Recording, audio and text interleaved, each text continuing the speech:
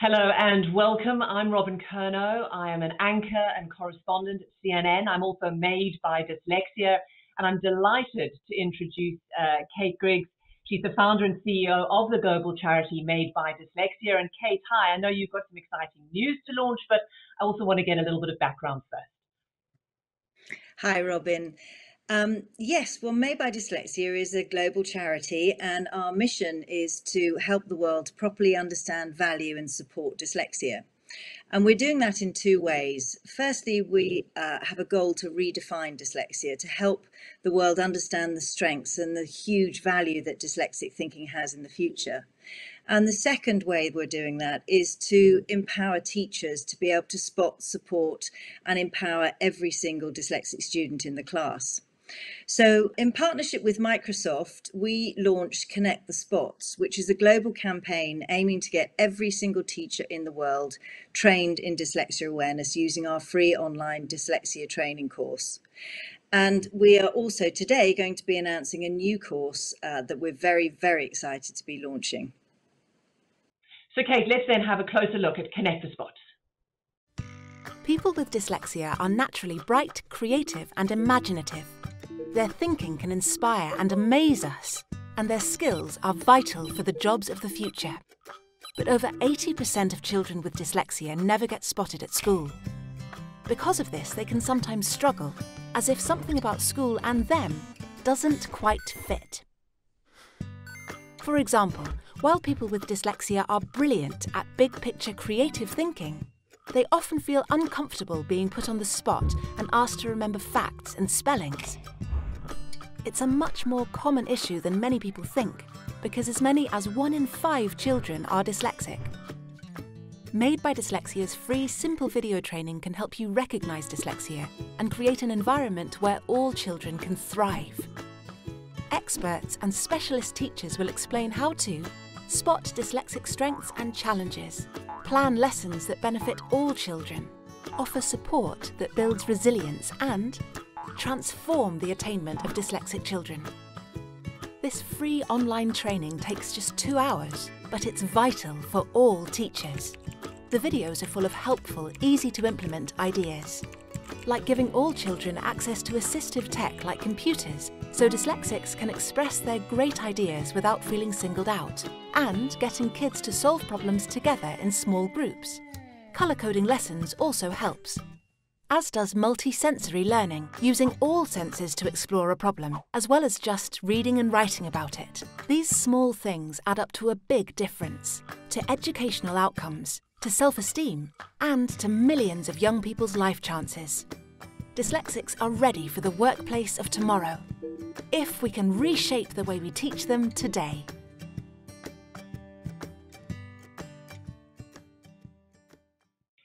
Such an important message, such an important mission, and a subject that's very close to my heart. My daughter is dyslexic. I also live here in Atlanta, and it is with great delight that I find that the city is at the forefront of supporting the Made by Dyslexia mission. Take a listen. Hello, I'm Atlanta Mayor Keisha Lance Bottoms, and I'm proud that Atlanta is a diverse and creative city that values the power of thinking differently. By thinking differently and nurturing those who do, we can transform the world around us. Dyslexia is a subject that is close to my heart, as well as the hearts of so many others. Dyslexic minds are behind some of the most innovative and impactful creations in history.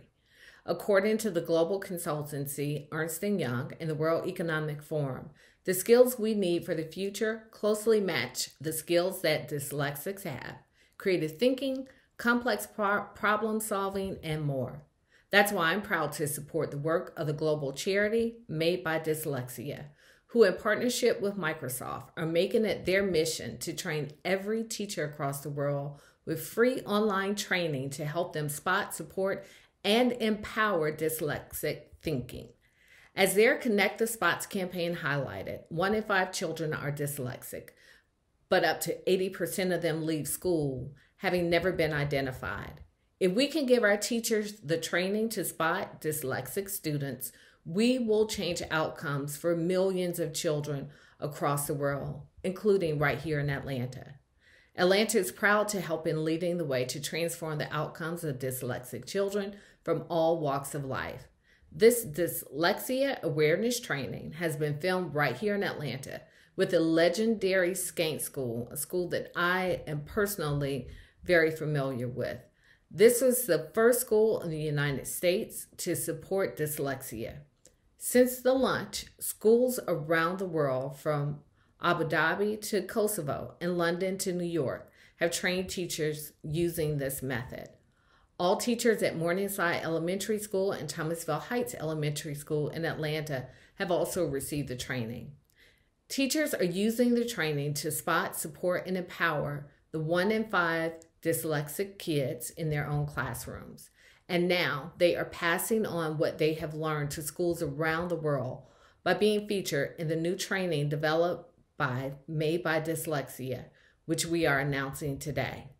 The new course, Dyslexia Teaching, will give teachers a more in-depth understanding of dyslexia and show them how to help struggling learners catch up, skills all teachers need to have, especially in this post-COVID world. It's my hope that schools across the world will join in training all their teachers so that we can empower every child and show that no matter who you are or where you come from, you can use your dyslexic strengths to dream big, because when you do, anything is possible. I look forward to working with Made by Dyslexia, Microsoft, and Atlanta's educators to transform the outcomes for dyslexic children everywhere. Thank you. Thanks so much to the mayor there. She's certainly been a leader here in Atlanta, and we really appreciate her giving us that message. So with this exciting news of this new Dyslexia Teaching series, I want to bring in Barbara Holzapfel, the Vice President of Education at Microsoft, and Josh Clark, who's the head of the Skank School here in Atlanta. Thank you very much to both of you. Of course, Kate remains with us. Barbara, why is dyslexia such an important aspect of the work that you're doing there at Microsoft, and why have you chosen to partner up with Made by Dyslexia? Yeah, thank you so much for having me on this. This strikes to the core of our mission in education, to empower every student on the planet to achieve more. So we share that deep passion to empower teachers and parents to understand dyslexia and create dyslexia inclusive learning experience with the help of technology. So we know that technology can be a really supportive factor in providing and developing inclusive classrooms and personalize the learning for every student. So for example, we have a free learning tool called Immersive Reader, and that was originally inspired by focusing on students with dyslexia, and that's now being used by 23 million people every month in using the Immersive Reader to improve the reading and writing comprehension in over 40 languages. We've also made sure that the Immersive Reader is woven through a number of different learning experiences that we provide, such as Minecraft Education Edition, Flipgrid Office, so that we take every opportunity to personalize learning across these different learning platforms and experiences. And so what's really important for us in this context is that dyslexic minds see the world differently and process information differently in creative, lateral ways. And those are such critical skills for creative problem solving.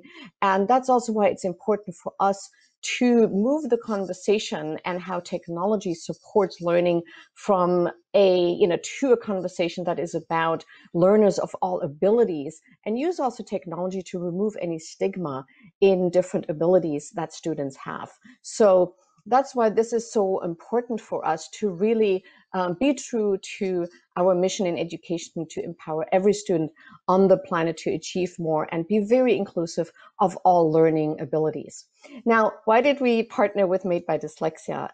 We're proud to be the very first company to sign the Made by Dyslexia Pledge, which is the promise that includes valuing and recognizing dyslexia as a different way of thinking and giving those with dyslexia access to technology that really empowers them to excel academically and in life more broadly, and to really give them the opportunity to unleash that learning and the spark that you see in students' eyes when they've unlocked a new piece of learning.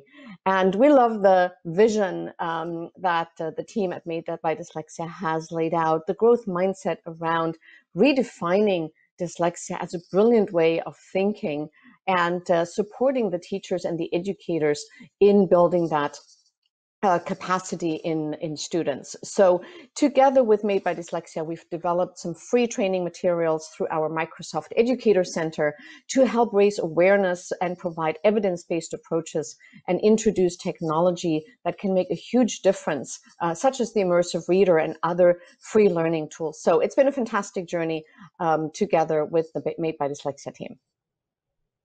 Yeah, it really is. You guys certainly are breaking so many boundaries. Josh, to you also, 1 in 5 kids, or adults, I suppose, or 1 in 5 people probably have dyslexia, which means this is not about just the kids who are at Skank, but every school teacher has probably got more than one dyslexic kid in their class. So this is about all teachers knowing how to teach to dyslexics because, wow, they're going to be encountering them every year and in every classroom. So how important are these teacher series for you? Yeah, so you're right, Robin, that we're talking at least 20% of our student population is believed to be dyslexic. And so many times I'll talk to teachers and educators and they're excited about this work and they think it's wonderful, but it'll lead to, well, but you know, I don't teach dyslexic kids, or I teach math and therefore, or I only do science.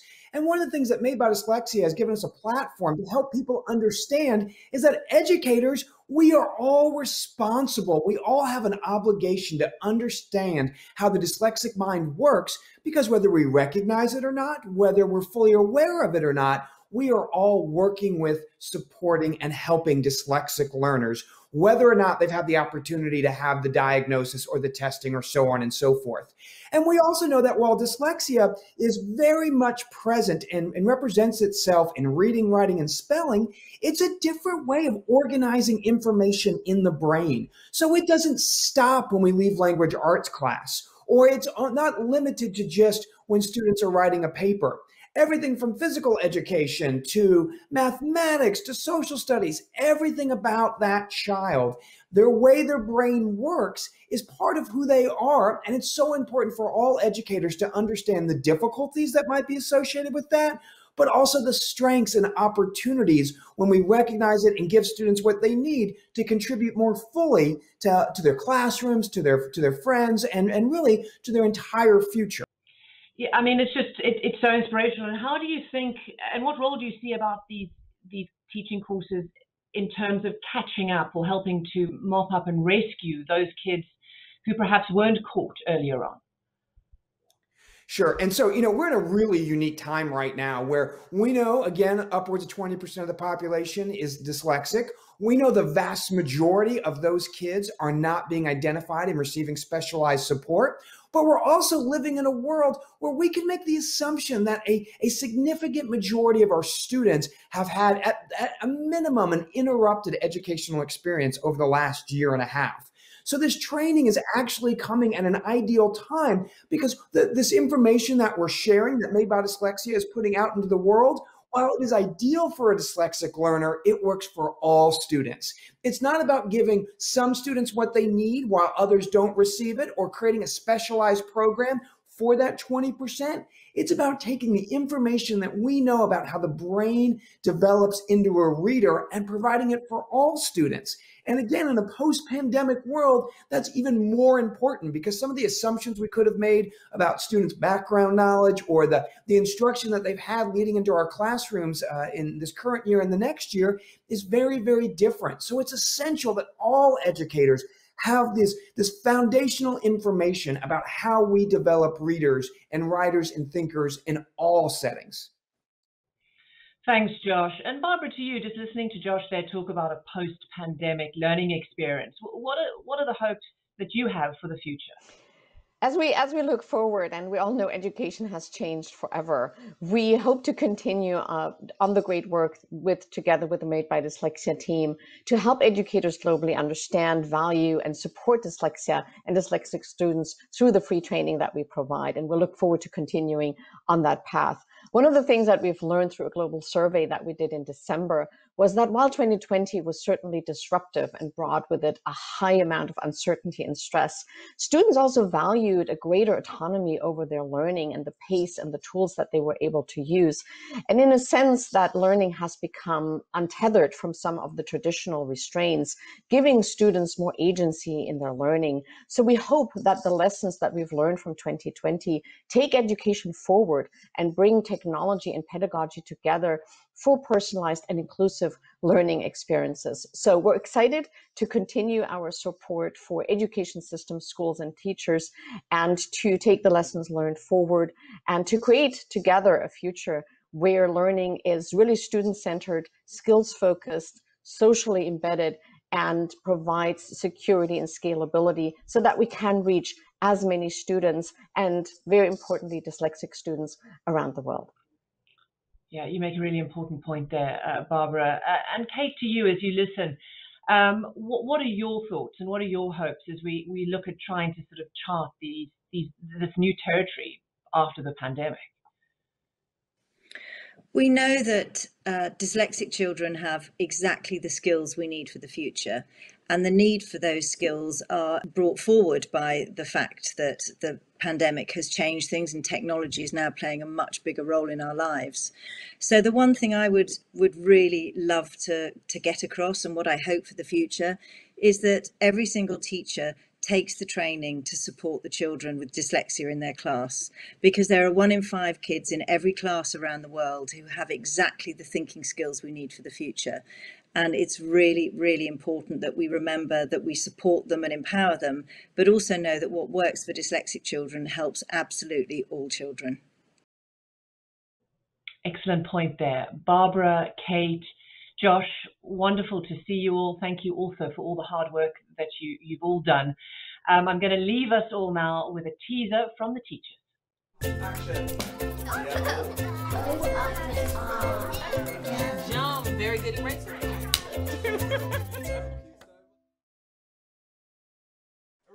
When something works, it works. And you want people to find that joy that you now have, because you're like, I want you to know that, yes, your child may be diagnosed with dyslexia. However, there are phenomenal training available to parents and teachers alike. A, apple, ah. That to me was the biggest aha moment, that perhaps I could be that catalyst for a child that looks at letters or looks at words and feels completely intimidated, scared, lost, and defeated, and show them that no, this is something you can do. I could be that teacher that helps the children in my class achieve their dreams and show them that dyslexia is not holding them back, and actually it's something that can be celebrated. The skills of the future are the skills that they by nature have. And so those creative, problem-solving, resilient people, if you can remove the barriers, then they can thrive and really succeed. Anything you need to do to support a dyslexic child is great teaching practice for all children. Multisensory education is important for all students. That means that we're giving every child a different way to absorb whatever instruction I'm providing them with. And by multisensory, what we mean is that we want to engage all the different senses or the way in which the brain learns and processes information. We know that what's good for students who are identified as dyslexic, it also works for students who are not. And if you go into our classrooms, you'll see kids tapping, you'll see kids counting sounds, you'll see them like sound stretching, and this is in kindergarten, first grade, second grade. It's really great because our students now have tools and they have strategies. If one of our goals in education is helping children develop independence and resilience, not just for the next step of their education, but for the skills they will need in life and in the job market afterwards, then by use of the tools within Office 365, and especially the immersive reader and learning tools, help them to build those skills, not just to survive education, but to thrive and use those special powers that they have to succeed in the job market and in life after education. Next word, chop. My awareness with dyslexia has just changed my style as teaching. I remember working with students who really were having trouble reading. I just didn't have the skills in order to really help them. Now I'm able to give them the interventions that they need. It has been really helping me on my reading because since I'm dyslexic, that really just like makes your reading better. Yeah, for sure. No one suffers when we build classrooms to support dyslexic learners. In fact, everyone is only made better because of it.